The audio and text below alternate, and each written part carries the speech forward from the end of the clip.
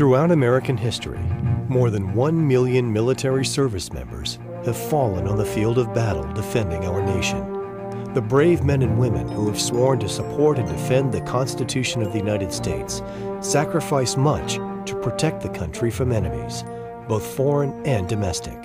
Their commitment has been an integral part of building the nation since the American Revolution in 1775. I enlisted in the Marine Corps OCS in January of 1966 and served in Vietnam early December of 1967, and was blinded as a result of a landmine explosion. I joined the Army in 1989.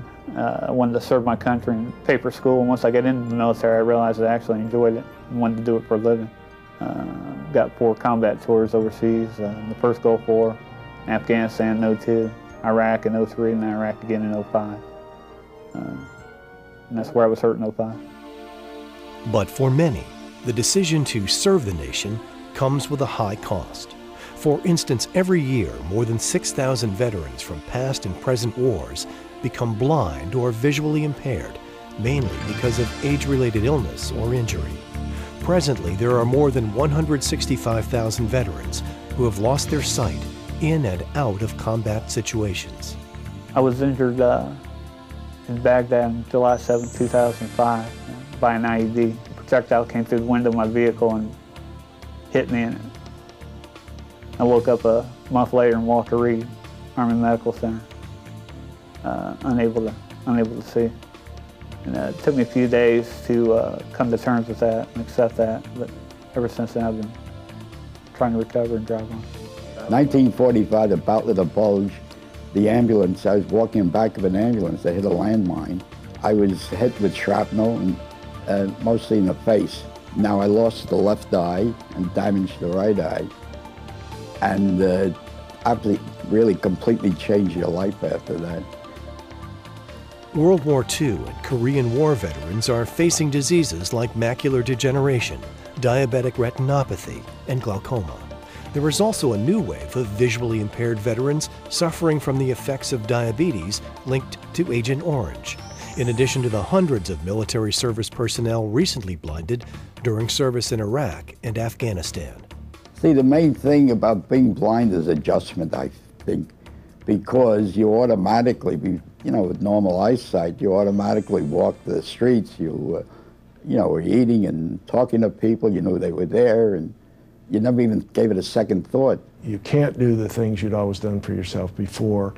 You feel like you've kind of lost control of your life. Just having to rely on others in situations that normally you wouldn't have had to do is a very difficult thing to adjust to accept, and to deal with going forward. Losing sight is a traumatic experience, and it is one that many veterans face alone. But blindness does not have to mean the end of an active life and career for any veteran. But more than half of the blinded veterans living in the United States today do not know they are eligible for special services and benefits that will help them meet the challenges of being blind. It takes quite a bit of time to gain confidence in your ability to move around on your own. But with cane training and I attended blind rehabilitation, I gained a lot of independence, and now I move around quite well independently. The Department of Veterans Affairs has a wide array of services for visually impaired and blind veterans that are really life-altering. So you'll learn very quickly that there are ways of doing things that you'd always done with vision. Employment was realistic.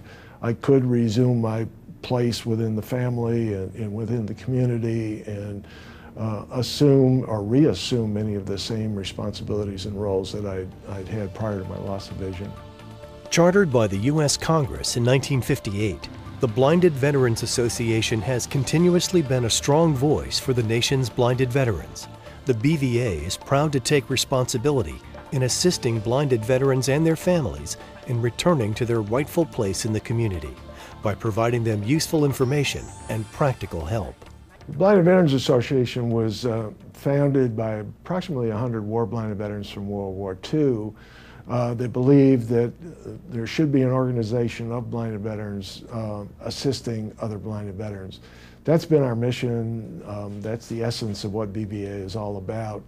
Blinded veterans providing assistance, support, encouragement to newly blinded veterans. The Blinded Veterans Association was established specifically to promote the welfare of blinded veterans by providing answers and resources to help them deal with the discouragement and frustration they often face.